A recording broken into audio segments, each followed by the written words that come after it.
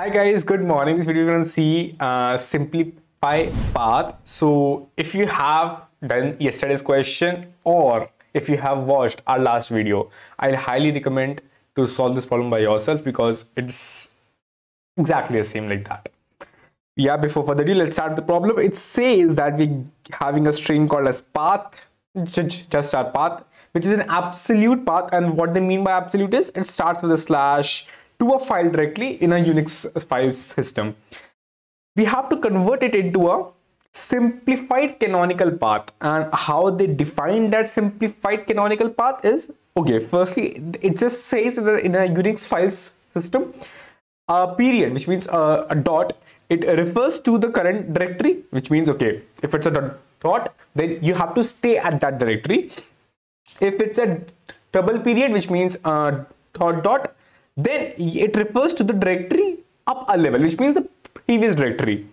And any multiple consecutive slashes are treated as a single slash. Cool, no worries.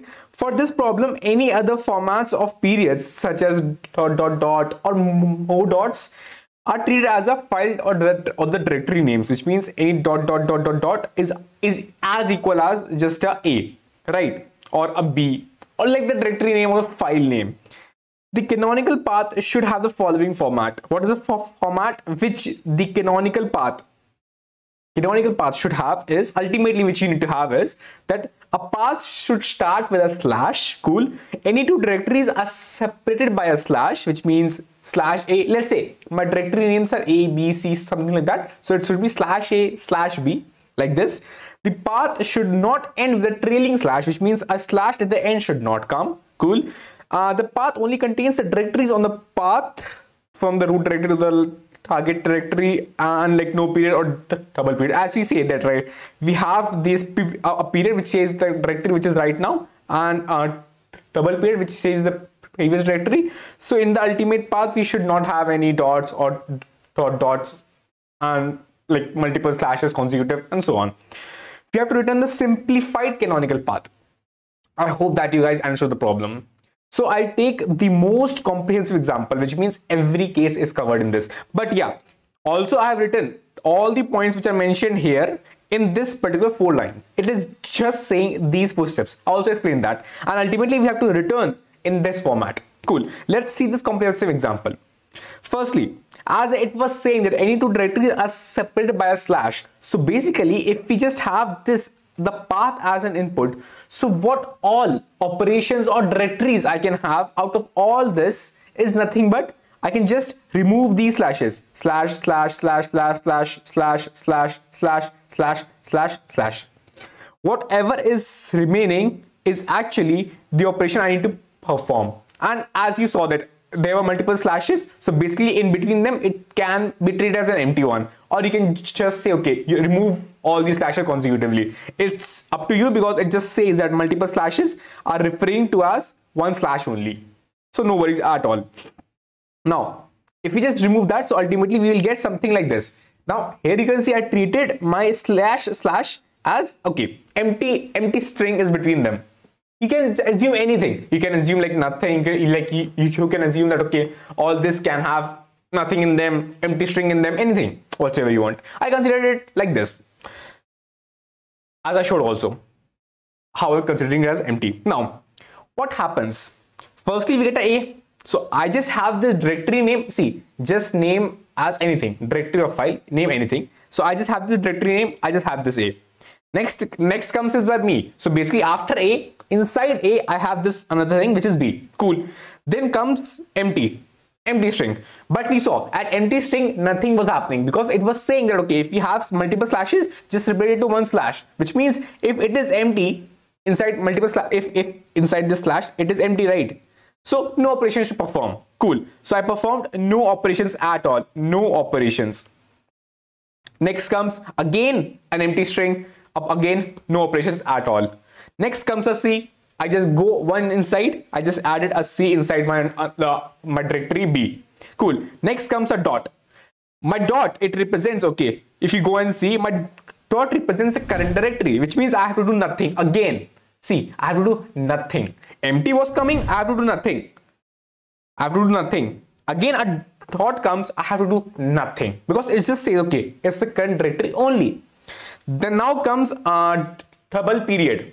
So it just says you have to go to the previous directory. From C, I go to the previous directory, which is B. I just landed at B. Okay, C is gone now. I can't go at C because now comes dot dot dot. As it says, okay, if any multiple dots, it is a directory or file itself. So we just have, okay, added is it as a directory itself. Then comes dot dot, which means previous directory. I go to the previous directory and it is now gone. Next comes a D. I just go to the directory D. From where? B, because here we have reached B. Now ultimately it is, okay, from A I go to B, I go to D. It is the final looking thing which I have, but I have to give my answers as I was saying. Okay, any two directories are separated by a slash. So my ultimate path, it should look like /A/B/D, and it is the answer. Which means that, okay, after you have reached this point where you have all these directories of file names, then you just have to put a slash before them, before these directories of file names, and you're good to go. So it is what you understood. Okay, you have to get it, and you can just add a slash and you can obtain your answer. But how to reach to this point, Aryan? I mean, like, how to reach? So in the last video, I told you, if you need to figure out the data structure to actually implement this particular steps, how would you use it? I just simply said one thing: go to any point of time and see what is happening. So if I go at any point of time, which means I go at, let's say, this random time when I have this step, cool. Then what happened was, when it says, okay, a dot dot came, which means I have to go to the previous directory, which means that from C I have to go back to B. You know what happened? Basically it says that, okay, what was the last directory, move to that directory, which means just remove that directory. Last directory was C. Now, okay, it's not removing. Okay, cool, no worries. Last directory was C. Now it came a dot, so I just removed that C from the picture, which means last was removed. Remember something? Last in, first out, removed, last in, which came last. That's the reason I used a stack. Now, as we also talked in the last video was this, where I actually told you how to arrive at that data structure.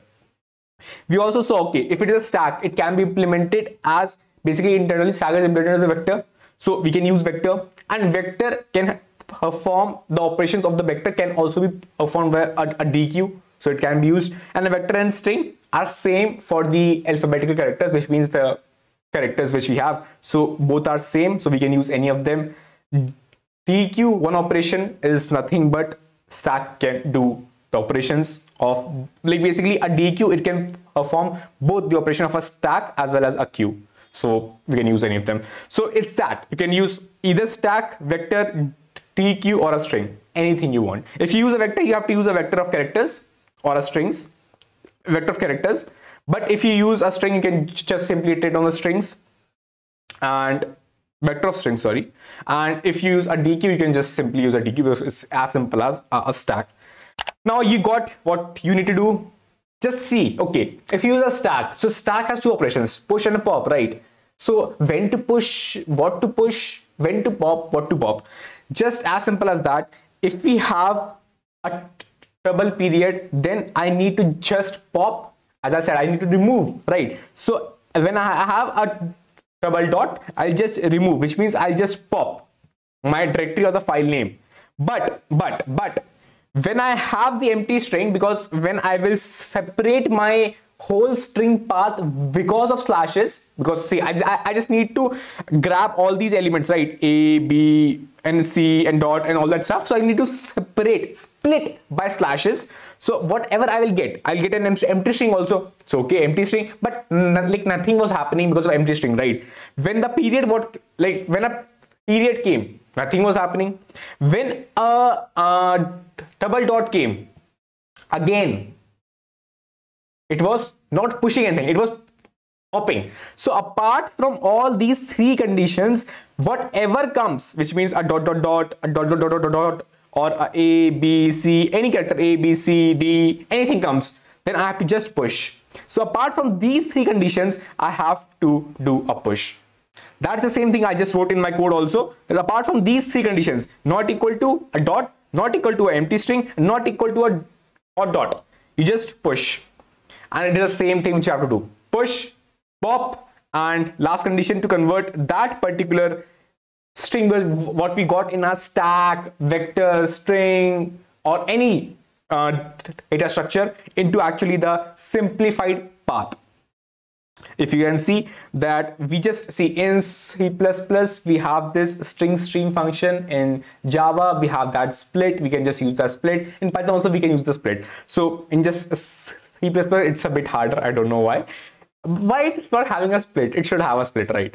But yeah, it is what it is. So basically, first we have that string stream, which will actually grab me any of those strings directories of file names which are like separated by that slashes. I'll get those directories of file names. I'll apply a push operation, a pop operation only when it is not empty, which means my stack or that particular data structure is not empty, and it should have a dot dot. So as I can do a pop, I can do a pop. And if it is not a dot, not an empty string, and not a double dot, I can just do a push, because now I can just push. Ultimately, I will just have my simplified path as a string, as a final string, final answer, and I'll just iterate on all my strings which I got finally, which are these particular strings which I got. Where are gone? Yeah, all these strings finally I just iterate on them, and I'll just put a forward slash and I'm good to go. Ultimately, I just see, okay, if it is empty, which means like nothing was there, so I just need to have a forward slash in the end, because it was a condition that forward slash name, forward slash name. So ultimately forward slash need to be there, right? So I just put a forward slash, or else if it is having something, so I would have converted for sure in my actual answer. So it's actually pretty good to go. Time complexity is just O of n, because I'm iterating on my whole string of path. Space complexity is also O of n, either if you use stack, vector, dequeue, string, anything. Space will be just O of n, because it's just filling it completely because of that particular string path. Now, all the codes of C++, Java, and Python are just mentioned below. That's pretty much it. I hope that you guys liked it. If yes, then do the like button. And see you in the next video. Goodbye. Take care.